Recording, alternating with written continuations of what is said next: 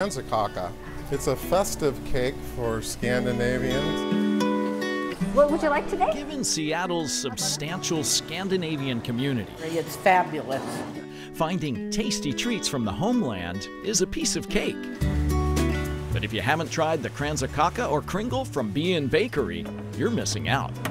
Once you've tried scratch, you'll never go back. That's our motto. Everything we prepare here is made from scratch. Good morning.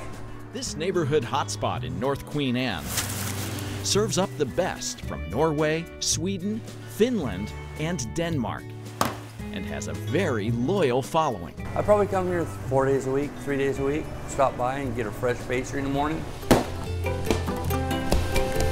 To know that your customers enjoy what you are doing for them, so that's an exciting thing.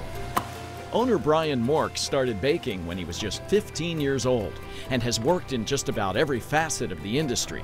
Mixing his Norwegian heritage with formal training, Byen puts his own twist on traditional fare. I love this. It's every day creating something different. This one right here is our checkerboard. Byen runs Byen Bakeri with his wife Michelle.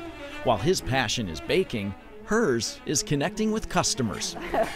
We have a poem on our wall.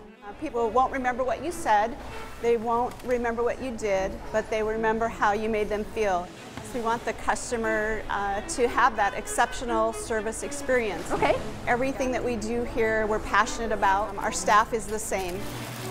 That includes Connie, the shop's bread steward, whose devotion is undeniable. Here, what's so wonderful about this place is the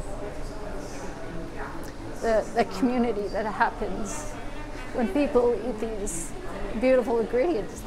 So whether it's a Finnish rye meant for sharing, Your world slows down when you eat these breads. or a twice-baked almond croissant, We soak ours with the blackberry brandy syrup. you can feel and taste the love. So far, you know, we've been successful at it. We're just going to keep doing the things that we do well, and you know, hope that we can continue to grow. Byen Bakeri.